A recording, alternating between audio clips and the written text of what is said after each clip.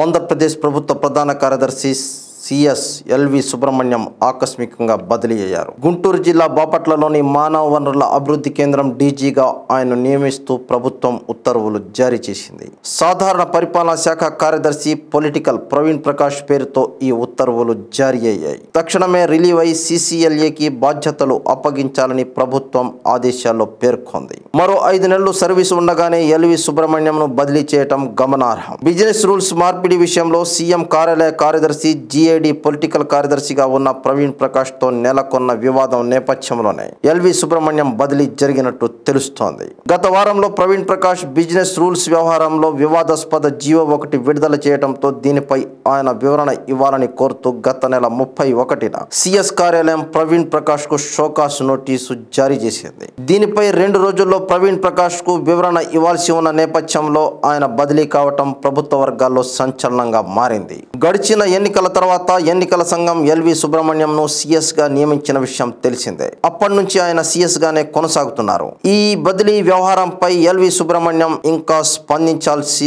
ఉంది. మంత్రివర్గ ఎజెండాలో పొందుపరిచే అంశాలపై సాధారణ పరిపాలనా శాఖ ముఖ్య కార్యదర్శి ప్రవీణ్ ప్రకాష్ పరిపాలనా నియమావళిని ఉల్లంఘించారంటూ CS శుక్రవారం షోకాజ్ నోటీస్ జారీ చేశారు. దానికి గాను వారం రోజుల్లో సమాధానం ఇవ్వాలని ఆదేశించారు. ప్రవీణ్ ప్రకాష్ నుంచి సమాధానం రాకముందే LV.Subramanyam బదిలీ ఉత్తర్వులు అందుకున్నారు. ప్రభుత్వ లక్ష్యాన్ని నెరవేర్చేందుకు కీలకమైన పోస్టుల్లో చురుకైన కష్టపడి పనిచేసే అధికారులను నియమించాలని సీఎం పదే పదే చెప్తున్నా ఏ అధికారిని ఏ పోస్టులో నియమించాలో సీఎం స్వయంగా చెప్పిన ఫలితం ఉండటం లేదనే కారణంతోనే బదిలీ జరిగిందని CMO వర్గాలు పేర్కొంటున్నాయి. తనకు నచ్చటం లేదన్న వ్యక్తిగత కారణంతోనే IAS అధికారుల నియామకాన్ని CS.Subramanyam వారాల తరబడి పెండింగ్ లో పెట్టడంపై ముఖ్యమంత్రి అసంతృప్తితో ఉన్నట్టు తెలుస్తోంది. పరిపాలనా నియమావళిని ఉల్లంఘించారంటూ ప్రవీణ్ ప్రకాష్ కి CS జారీ చేసిన షోకాజ్ నోటీసులో ప్రస్తావించిన 2 అంశాలు కూడా ముఖ్యమంత్రి సమక్షంలో CS ఇతర అధికారులు ఉన్నప్పుడు తీసుకున్న నిర్ణయాలేనని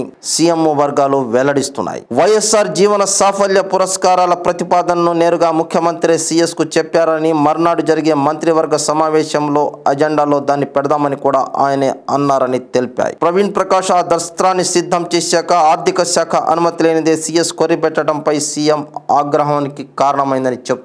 గ్రామ న్యాయాలయాల ఏర్పాటుకు సంబంధించి CS పంపిన దస్త్రాన్ని కూడా మరింత లోతుగా పరిశీలించి నిర్ణయం తీసుకుందామని సీఎం చెప్పడం వల్లే ప్రవీణ్ ప్రకాష్ నిలిపేశారని కూడా CMO వర్గాలు చెప్పుకొస్తున్నాయి. ఈ వ్యవహారాలన్నీ సీఎం CS ల సమక్షంలో జరిగిన ఆ ఫైలు ఎందుకు పంపటం లేదంటూ Subramanyam పట్టుపట్టడంతో పాటు తన కార్యాలయంలో ముఖ్య కార్యదర్శిగా పనిచేస్తున్న సీనియర్ IAS అధికారికి షోకాజ్ నోటీస్ జారీ చేయడంపై సీఎం ఆగ్రహానికి కారణమైనట్టు CMO వర్గాలు పేర్కొంటున్నాయి. సచివాలయ వర్గాల నుంచి దీనికి భిన్నమైన వాదన వినిపిస్తోంది. ఈ అంశమై లోటుపాట్లన్నీ ప్రవీణ్ ప్రకాష్ వైపే ఉన్నాయని CS ఉత్తర్వుల్ని బేఖాతరు చేరడం ద్వారా ఆయన బిజినెస్ రూల్స్ ని అఖిల భారత సర్వీస్ అధికారుల ప్రవర్తనావళిని ఉల్లంఘించారని సచివాలయ వర్గాలు చెప్తున్నాయి. హిందూ దేవాలయాల్లో పనిచేస్తున్న అన్య మతస్థుల విషయంలో జారీ చేసిన ఉత్తర్వులకు సంబంధించి కూడా ముఖ్యమంత్రికి CS కు మధ్య అంతరం పెరిగినట్టు సచివాలయ వర్గాలు పేర్కొంటున్నాయి. ఆంధ్రప్రదేశ్ తదుపరి CS గా నీలం సాహ్ని నియమితులయ్యే అవకాశం ఉంది. ఇందుకు సంబంధించిన ఉత్తర్వులు 1-2 రోజుల్లో వెలువడతాయని తెలుస్తోంది. ఏపీ క్యాడర్కు చెందిన నీలం సాహ్ని డిప్యుటేషన్ పై కేంద్ర సాంఘిక